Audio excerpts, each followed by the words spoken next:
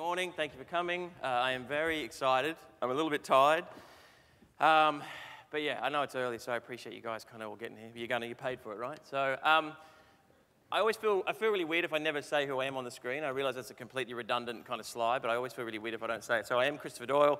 I'm a graphic designer, and I'm from Canberra. I don't want anyone to worry about that. It's generally when I tell people I'm from Canberra, they kind of look at you and touch your wrist, and you say, "You're all right, you're okay." And like somebody's died, or I've been through this terrible experience. And the truth is, I am okay. It's fine. I'm quite happy about it. It also puts me in a really unique position to discuss this whole kind of Sydney versus Melbourne thing, because I've been in Sydney for about 12 years, but I don't feel like I've come from Sydney, because I've come from Canberra. So I can kind of have this conversation and people kind of get their backs up. But there is no debate. Melbourne is, in my opinion, the superior city. I have no issue admitting that. Yeah, exactly. Yeah, right. You guys live here. You know it. I love it. I love it. So yeah, I'm a creative director, which again feels like a really exaggerated term. When I talk about the size of the studio I have, it's a very small studio. It's myself and at the moment one other designer who is abandoning me, called Gabby. This is Gabby. Gabby's in the audience. She looks a little bit different to this when you see her face to face. Obviously things change when you get up on the screen. But yeah, we're a really small studio, which is something I kind of stress about and I'm excited about on different days. We do different types of work, predominantly kind of brand identity work, a lot of print work, a little bit of music work. I like to kind of take the piss out of myself and what we do from time to time as well. Often that's kind of met with mixed reviews, but we'll just move on. So when I was asked to do this talk, I was going to say by Zach, and I honestly can't remember if it was Zach or Nick. Can anyone tell me? Zach? Nick? No. Zik, we'll call him. I had three thoughts. The first one was yes, and the reason it was yes is because for two reasons. One, I always say yes to these kind of things. I always say yes to talking at any kind of conference or being part of an event. I love the idea of sex, drugs, and Helvetica, both the conference and obviously sex, drugs, and Helvetica. So yeah, it was a no-brainer. The second thought I had, these were in very quick succession, I think, while I was on the phone, was I'm not qualified to talk at this conference, and I'll talk a little bit about that in a sec. The third one, easily the most important one for me, was new weight loss goal, right? So I get asked to go to a wedding or a talk or a funeral, it doesn't matter what it is. Funeral's actually a fairly insensitive way to think about it. In my head, weight loss goal. I'm like, that thing's in 2 months. I can drop 6, 7, 8 kilos. I'll get there. People are like, hey, you look really different. And I'm like, yeah, I lost all this. And it never happens. Never happens. So I guess the reason I feel like I'm not qualified is I've worked as a designer for about 12 years. And I worked in agencies for about 10 of those years. And then only really over the last year and a half that I kind of resigned from the agency I was in, and I went out on my own and I started up my small studio. And like our friend Michael Finnegan, I feel like I had to really start over. And I guess part of that starting over was the realization that the size of the jobs I would take on would be quite small, and the type of work and projects I was doing would be very different to what I was doing in agencies. So when I got that phone call, I was kind of like, I don't really know if I kind of have enough to talk about or anything that's interesting enough to talk about. So I had many annoying conversations with Gabby. I messaged Kevin about it a lot, and I kept ringing Zach. I don't know what I'm talking about, man. This is, and all this kind of shit. And I ended up feeling like, okay, it's okay. I know what I'm going to talk about. And I kind of bent the rules a little bit, and I said to those guys, what if I talked about a relationship and a body of work? It sounds like a really sophisticated term, but it's me just trying to get out of the brief. So I will talk to you guys about process as well. I'm not going to cheat, but I'm going to talk about it a different way. So for me, one of the things I'm really passionate about is music work. I think people have this misconception that covers in music work, and I don't. I really only work for a couple of different artists. But it's work I find really, really challenging and really, really exciting. So I wanted to talk about the creative process around that. So I'll talk you guys through client relationship, the brief, the creative process, my kind of creative process I go through, the challenges and opportunities and goals, and then kind of what the results of that process is. And they're not always kind of what I want them to be, and they're not always as good as I think they can be, but we'll get there. So yeah, a couple of reasons I wanted to talk about music was, I think there's a misconception around people thinking musicians aren't really like real clients. They're not like kind of corporate or big clients. You kind of treat them differently, and to me there's no real difference. I go through the same creative process with musicians and bands as I do other clients, and to me, they kind of deserve the same level of attention. They don't often have the same amount of money, but they deserve the same kind of thought process, and I go through that process. And for me, artwork for albums is is incredibly hard to solve. You know, I find that process really, really challenging. I always say yes to it. I've always said, yep, I want to do an album cover. Yes, I want to work with an artist. And I find the process almost impossible. I find it really, really abstract. And I landed on this sentence when I was talking to someone about it a couple of years ago, that I often feel, once I get really deep into creating music, art for music, that I feel like I'm creating art in response to art. And if I kind of think about that sentence and think about what I'm doing, I get really, really uneasy. And the reason I get really uneasy is because I don't fancy myself as an artist at all. That's the first thing. I really don't. I'm not comfortable in the art world. I don't really feel like I can speak about art, and I certainly don't feel like I would call myself a producer of art. So then I'm meant to be doing that in response to something really, really artistic and abstract, which is what a musician or a band are kind of putting together as well. And, you know, musicians and artists can be pretty vague, pretty weird dudes from time to time, and they, you know, have spent months and months and months creating something that's often very personal, often very poetic and abstract, and I'm kind of meant to come in, or designers meant to come in and kind of respond to that, and it's a really challenging process. So I'm going to, backtrack a little bit to kind of how I got into one of these relationships and what the creative process has been. I spent about 10 years out the front of a what I would class, and I don't know whether the term is relevant anymore, a screamo band. Does anyone know that term? Yeah, right. I considered saying it was an emo band, but we were much heavier than that, and emo does not mean what it meant 10 years ago. I want everyone to know that. Emo was a very different thing. So I kind of spent like 10 years up and down the East Coast kind of screaming about my ex-girlfriends and all this kind of stuff. It's you know, it's kind of like melodic hardcore, like a few little nice bits and pieces, and then lots of bits where it sounds like people are killing each other. It's not very pleasant for the band or the audience, so it was surprising that it went on for so long. While I was in that band, I met up with this gentleman who I realized when I looked at this photo looks like a super weird like beard sandwich with my other weird friend in the middle. It does, right? A little bit of beard in the middle, two big beard buns, and so. This guy on your left is Dave Batty, who became a very good friend. He ran a small record label in Sydney called DC Records, and he kind of saw us play and heard us a couple of times, and he signed us, which was kind of mind-blowing to us at the time because we were an independent band with no money. He said, I'll sign you up, I'll start putting out your music. So he signed us, and he put out 2 EPs through Dave. And I've sort of stayed friends with Dave for a very long time, and even after the band split, I've sort of become really close to him. And he would send me music work from time to time, ads, things like that, freelance work when I was at agencies. And then about 5 years ago, I got the kind of young band with no money phone call from Dave. I'm sure everyone who's ever done a CD cover or anything has had this phone call. They're like, I've got a friend, they're in a band, I don't really have any money, but could you do their CD cover? So I had this call with Dave. It was when I was working at an agency called Moon, and he said, look, I've found this band, and I think they're really, really good, and I think they're going to take off, and I think it's going to be big, and you know, all these things, but they don't have any money. They just started out, they're sort of 21, 22. Do you want to do the artwork? And I said, yeah, of course, yes, of course, knowing that I would hate it, and knowing that I wouldn't want to do it once I got into it, but of course I said yes, because that's how I approach these things. The band, of course, a band called the Jezabels, which you guys are probably all familiar with. This is what the Jezabels look like now, sexy, in black, in a loft somewhere. Not all the time, but this is pretty much how they look. They're a wonderfully attractive young group of people. When I met them, they looked like this. So, do you want me to go back, just so you can compare to this? So they're in a completely different place now to where they were when I met them. They were in kind of back alleys in Sydney, and they were a very small band, and really, really nice guys. Some of the smartest, most switched on people I've ever had the kind of pleasure of working with. Super, super intelligent, super nice, lovely people. So then we have the conversation around low budget versus creative freedom. And this is the conversation that lots of graphic designers have with clients, where the client goes, I haven't really got much money, and the designer goes, yeah, well, that's cool, but I need to get a little bit of something out of this as well, and what that meant for me with the band was I said to Dave, I was going to do concepts, I was going to do it properly, I was going to get a brief, I was going to treat it like I would any job, and I would work on it as hard as I would any other job, but there needed to be a little bit of give in how much work I would do, what kind of say the band had in the process, and how that would work. At the time, and sort of still now, I was enamored with the work of a couple of English designers, Mark Farrow and Peter Saville, particularly Mark Farrow's work was Spiritualized and the Pet Shop Boys. I thought this work was amazing. To me, it was such an incredibly consistent body of work that didn't feel like music graphics to me. It felt like really high-end graphic design, and I loved that process, and I wanted to kind of establish that with the band. So I talked to them initially about the whole idea of them being a band and a brand at the same time.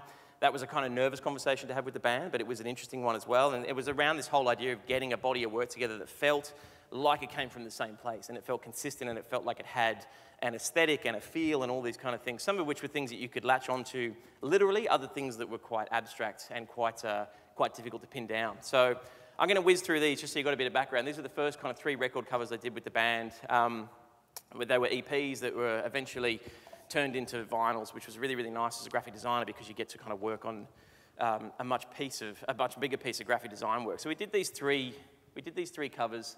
They were really straightforward. They were done outside hours. They were sort of shot by either me or a friend, and they were shot at the studio at work. You know, this is a classic example. I shot this one myself, and my friend shot this one. I was like, I can do that. That's a piece of piss. So I shot the second one. But he had a way nicer camera, and I shot all this stuff way too far back because I was like trying to get enough stuff in there for posters, and by the time I actually came to do the record cover and had to zoom in on the girl, the quality of the photo was terrible. So I learned a lot about that as I went through. I didn't do the next so confidently. I also shot this myself out in this ocean out in the out south of Sydney. And again, just on my camera with kind of me in the ocean, her a little bit further in front of me, and Dave, the guy with the beard, sort of 5 meters back, knee deep in water, and I was kind of shooting. It was going terribly. I didn't say any of this stuff, but it was going really, really bandy. I would look at the back of the camera and I'd be like, thumbs up, we got this, we definitely got this. And then my card would fill up, and I didn't have enough cards, so I was throwing the cards across the water to Dave, who was kind of in the water, catching the cards and sort of going back onto the sand and putting them in a bag. It was ridiculous and very unprofessional. And then in the car on the way back, and I flicked through the back of the screen, I said, we are fucked. Like genuinely, I reassured them that we had it, but I genuinely was very, very concerned we didn't have it. And I'd got this girl into the ocean at 6 a.m. It was terrible. So once we kind of whizzed through that, the band sort of changed direction. They got a lot bigger off the back of those EPs. And we launched a full-length album, which looked like this. So, you know, design-wise, went into a totally different space.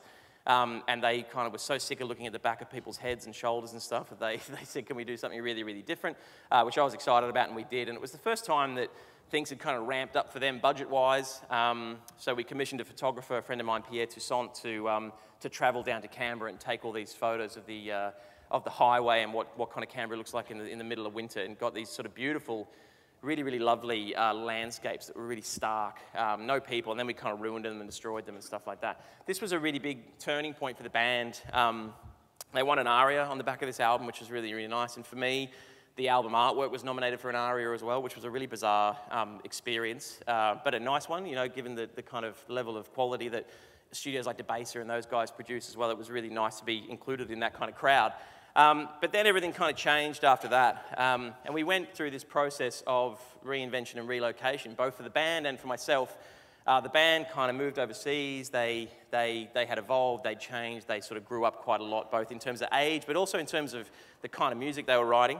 And they relocated to live in London. I don't know if I reinvented myself, that's probably too strong a word, but I definitely relocated. Around the same time I resigned from the studio I was in, was a studio called Interbrand in Sydney, and I went and set up on my own and started doing my own thing. The relocation was to Camperdown. It's not as glamorous as moving to London, but it's a nice space, you know. If you guys are in Sydney, you come by, I think you would agree, it's quite nice. So I did that, and then kind of everything changed because we started to move into the next record process, and what that meant was that I could approach things in I guess, a much more thorough and more focused way than I could when I was at the agencies, because I was getting paid less for the jobs, and I was kind of trying to fit them in and around work and doing it in my own time. And this was the first time I thought, okay, I'm going to do this next record properly. You know, not that I hadn't put a lot of effort and thought into the other ones, but wanted to do this record in a way that I felt like I'd given it a lot of attention. So I started to take briefs. And briefs with musicians are not like client briefs. You kind of get on the phone and they sort of talk you through very, very abstract ideas and ideas for songs and themes and tones. And I always try and sit on the phone and extract as much information about the record as I can, usually from the singer, because that's predominantly where the kind of the lyrics and everything come from. And then I just kind of try and dig around and dig and see if I can find something. And I guess for me, you know, when I go back to saying that this process for me is like any other client, is that I try and hang everything on an idea. You know, I try and look for a clue or something that I can hang my hat on and I can produce and put, and you know, something a lens I can kind of put everything through and test. Because if I don't have that, I suddenly find myself in the art space, And as I said earlier, that's where I get really, really uncomfortable and I don't know what I'm doing. So I find that really, really uneasy. So Skype rules. You know, we live in an amazing age where I can kind of Skype with Hayley, the singer of the Jezabels, in London 2 or 3 times, and she can give me these 45-minute rundowns on what she's writing about and where the record's going. And I'll take you guys through what that means, or what that is about in a couple of secs. But Skype also sucks because it means presenting back to the band on a 5-way call across 3 countries with them all kind of talking over each other and me talking over them and me doing these really big poetic speeches and then having the drummer say, oh yeah, I just dropped out just when you started doing that speech there. And me having to kind of start again, which is a really, really frustrating process. I mean, this is the age we live in, isn't it? That you can have these Skype calls. Kevin was telling us last night as well about him working with SBS and having to basically do everything over phone calls and having the phone kind of cut out because storms would come through his remote Western Australian town and kill the phone. And so it's kind of a blessing and a curse, this technology. But that was quite challenging because I like to be in a room with a client if I can, and I like to try and tell a story, and I like to kind of walk people through thoughts and process. And it's really hard to do on a PDF. So what I did, I guess, to aid that whole situation, and I knew the phone would drop out, I knew the calls would drop out, I knew people would not hear what I was saying and it would be glitchy, was that I wrote really, really thorough presentations. And I mean, I always write fairly thorough presentations, but I really put a lot of effort into this one. And the theory with these ones, and I've done this a couple of times, is that if I wasn't there, or the phone goes down, or I got struck by lightning or something like that, that the presentation can sell itself.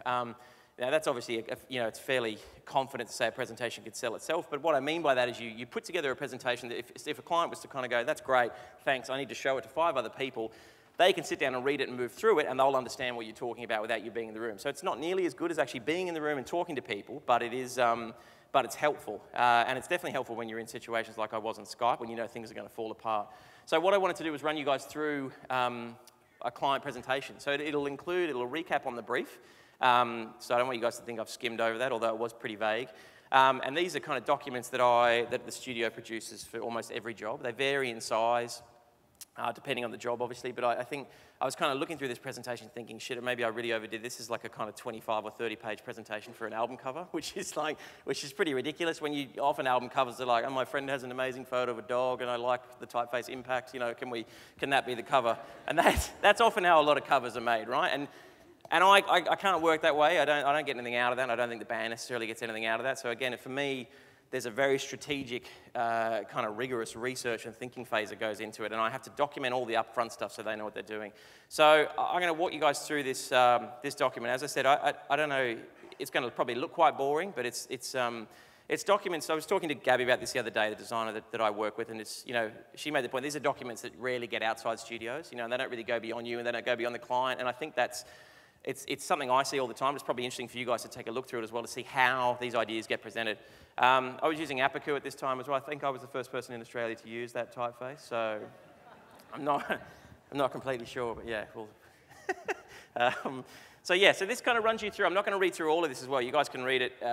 You'll have to read it quickly because I'm going to burn through it pretty quickly. So, it's as little things as this upfront slide as well as me basically asking them not to flick through. Don't flick through the presentation. It's going to make more sense if we all stick together, and we can go from there. I talk about the fact that I've given the record a title of No Country, which is an interesting thing, which I'll touch on again later. Photography is indicative. It's all, it's images I found on the internet. But most importantly, it's a starting point and it's a kicking off point, and we've got time to refine. Dave was on the call, so I said we can even start again, Dave. A little bit of table of contents, different time zones, obviously. And then I ran them through a little bit of the history. It's obviously stuff they know, it's stuff they've lived with for a long time, but talk to them about where they've come from, both in terms of what they look like, but me trying to kind of pull out, and even though it's my own work, pull out what are the things that I've been able to kind of, pull out that are consistent, and they were things like photography, simplicity, intrigue, ambiguity, raw, real, consistency. Talked about the idea of progression, consistency, and reinvention, what they wanted to do with it as a band. And then we talked about being mindful of where we've been in the past, not repeating ourselves, aiming for the record to feel new, but also to feel like it's a Jezabels record. I put these up as goals, which sound kind of silly, but it's true. And I think if you kind of set yourself these kind of ridiculous goals, it makes you kind of work a lot harder on these things. And certainly with this, I wouldn't want to repeat anything that we'd done before. And I certainly didn't want to do anything that anyone could go, yeah, that looks exactly like that. And I wanted it to be great and them to be happy about it. Talked about the fact that unless they're releasing a concept album, it's really, really hard to hang everything on a single idea, and that the idea is more around kind of centering in on certain themes and certain ideas within the record and figuring out what the dominant ones are and then making the artwork about that. So the themes that came through in the brief, which are really, really interesting, were what I kind of split up into be continuing and evolving themes. The continuing themes being obviously the parts of the band, the parts of the way they write that haven't changed: sexuality, feminism, identity, and romance, both in terms of the artwork, but also the music. They were really, really strong threads. And then what was kind of new, I guess, new themes that we sort of talked about on the phone quite a lot, which were much, to me, kind of at odds with those continuing themes: censorship, government agents, NSA, politics, things that were quite different for them to be writing about. And bear in mind, they're in the middle of writing the record, and they're in the middle of trying to craft all these lyrics, and they're in the middle of trying to figure out what the record's going to be about and what they want to say. From that point, I just did a lot of drawing. I did a lot of kind of sketching. I didn't really kind of hit the computer that much until I landed on an idea that I really, really liked, which was me trying to figure out a visual language or system or icon that could sum up all of that stuff, but also be vague enough to let people read their own ideas into it. So what I was aiming for was this symbol. So I've listed this as a symbol of pride, paranoia, protest, protection, honour, and a target and a shield, and also for it to be based in some kind of truth. So if I am going to approach these things in the same way I do kind of real client jobs, figuring out what's the idea, what am I actually kind of talking about, and I ended up with this symbol, which you can see. So I talked to them about it not being a logo. I was really, really keen on convincing them that this wasn't about branding the band, but that like logos, it would have the same sort of uptake and people would wear it with pride, but that it was a symbol of the record and a symbol of that release cycle that they would then abandon once that record was gone, and that hopefully people would start to get tattoos of it. I was quite confident about that. I'll whiz through this because I'm already running behind. So I talked about photography as well, what we'd done in the past, how that it was very people-focused, and then there was a switch over to Prisoner, which I showed you guys was us going in a completely different direction, and what that meant for photography, and the fact that there's really only so many ways to kind of stick within their aesthetic and their feel and still do something different. So I suggested that we move into black and white portraiture of people in a really modern and nostalgic and timeless way. These were sample images of things that I liked, again, quite inconsistent, but the kind of photography and the kind of grades and things that I was looking to do. That photo of Natalie Portman is just like one of the most stunning black and white portraits I've ever seen. I'm not even sure kind of how that stuff happens or why it happened, but I love that image. And then I said to them, we need to kind of take these things, take all our themes, and figure out a way to marry them up as well. I really like the idea of shooting people naked or near naked as well, I think, just to make it a bit more extreme and to make it fairly different. And the way that we then did that was we did this. So that in one move, you managed to talk about sexuality and identity and romance and censorship and youth and all these things that we were talking about. And I kind of found a way to sort of quite harshly collide them. What I loved about this was that in a really, really simple combination of image and shape that we were able to kind of minus out people's eyes, and which is a very unsettling kind of thing to do. But also we managed to silence people's mouths as well, which I found really exciting. We turned it into a target. We turned it into a logo for the band.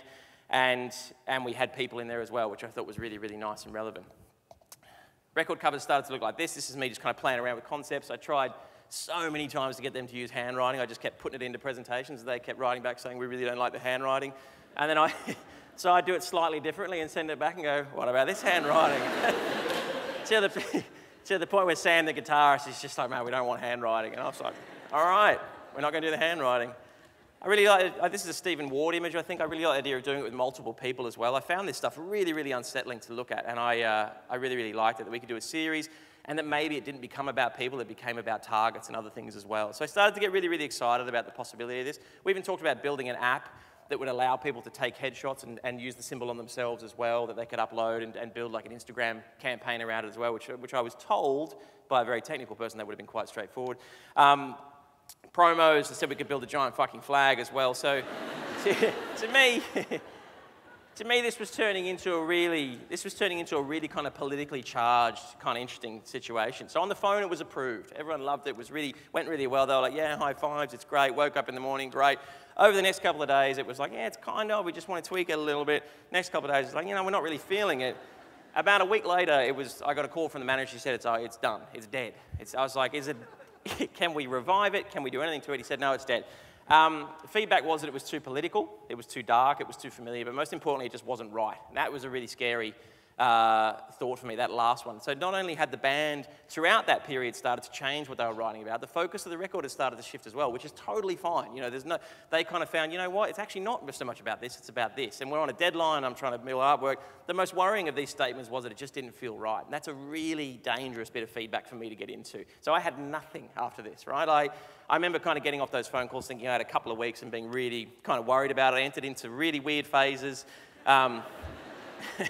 I entered into a mood board phase, which is not my style, you know, and I went back over, well, it's not, it's like I may as well just kind of walk into a room and start, you know, pulling clothes out and putting them on with my eyes closed kind of thing, so, which I didn't do, right? Didn't do, had my eyes open.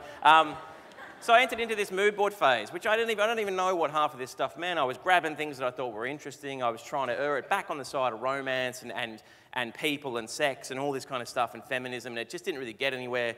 Although I found a lot of stuff I found interesting, I didn't know why I found it interesting. And that's another interesting point to come back to later on. I don't know if I come back to these points. I know I said that before, but did I come back to it?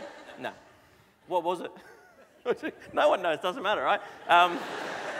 So I may not come back to this later. So I then even started making covers out of these things, which again was ridiculous because I didn't know why I was doing it, you know, and I am not comfortable making these kind of big conceptual leaps without knowing why I'm making these decisions. Anyway, we're moving through these mood boards, and I didn't send any of the band this stuff. This is all just me kind of building things and trying to get them onto a page and see if anything works, clutching at straws. These were single covers. The first single was a song called The End, and I don't know what any of this stuff meant. But in that process, I was looking on blogs and blogs and blogs, a process I find tedious, and I found this cover. And I found this image, and I, in a very strange way, saw it, and I thought, that's a cover of the record. And I don't know where that thought came from, and I sent it to the band, and he wrote back, and he said, we love it, you've nailed it, you've cracked it. And I'm thinking, I haven't really cracked anything, I just found the image, and I sent it to you, and you love it. So this is, Nick talked about people showing emails, and these aren't particularly interesting emails, but it gives you a couple of clues as to what was going on in my head and the band's. So this is really late at night. This is Dave saying, I'm so fucking happy. We're with the band and we love it, we love you. And I feel like, yeah, you don't love me, you love a Polish artist whose name is Jarek Puxel. So I wrestled with this for a long time, right? I wrestled with the fact that I hadn't really done this job and that I'd gone through all this strategic kind of process and I hadn't really got there. So I wrote back, and I'm going to whiz through this because I've only really got a couple of minutes left. But the interesting thing to pull out of this is me going, awesome, I'm relieved, which I was. But that second paragraph, if you guys read through, is a really interesting one, which is me going, okay, we're now all in a lot of trouble, okay? Because essentially there's 6 of us going into a gallery going, I like that one. Ooh, that's quite nice. I like that one. And that's a really dangerous space to be in because it's so subjective, you know? So this is me saying, literally, I said it's a dangerous space to be in because we're all choosing favorites. It's abstract. I need to get an idea on the single image. Have you got a title? Still didn't have a title for the record. And then the second last line, I beg you to release a 12-inch without copy on the cover, which is just your classic graphic designer wanting a nice piece of design without type. He wrote back, should be fine. Did we decide on an image? Oh no, this is me saying I think I like full bleed. Are we still questioning the lesbian thing? I didn't even know what this meant until I went back and looked at the photos, and I love this response from Dave. Thanks, no issues with lesbians. Only the way it was cropped. So I was unconsciously, subconsciously cropping images to make them look more lesbian-based. So yeah, so now I'm in the art world, very scary. It's Anthony Burrell quote, which I love. I like it, what is it? Which to me sums up art perfectly. And we had to license all these images from this Polish artist who was the nicest, most excited dude I've ever had any dealings with in my life. I kind of sent him it and said, this is what we want to do. Going to send you a contract. He sent us a contract. We negotiated fees. We started to license all these images. And we ended up with a collection of what I think are beautiful paintings. Some of the paintings I managed to argue very passionately against the guys using, and I won. Some of the arguments I lost, and some of them ended up being used, which I didn't really like. But this is when you get into this kind of space, it becomes about taste. That's the lesbians, girl going down on the girl on the couch. I never saw it, right? I never saw it, but apparently some people in the band did. And that's where we kind of ended up. So the record, I got my record, I got no text on the cover, ended up being a sticker, which I was really, really excited about. And that ended up being the CD back cover, lesbians on the back. I realised the other night putting this presentation together, there's a typo on the back cover as well. I'm not going to tell you guys what it is. And I've never been raised with the band, which I think is really weird. So as I said, my whole thing was like, what have I done? Not like morning after, fucking amazing night, what have I done? But literally, what have I done? You know, and I kind of felt like I went through this really big process and I came out the other end just to kind of go, hey, someone else has done it, what do you think? And I struggle with that a lot, but I came back to thinking about it's, you know, yes, it's about how it looks and what it says and stuff, but it is around this very subjective thought around how the record feels.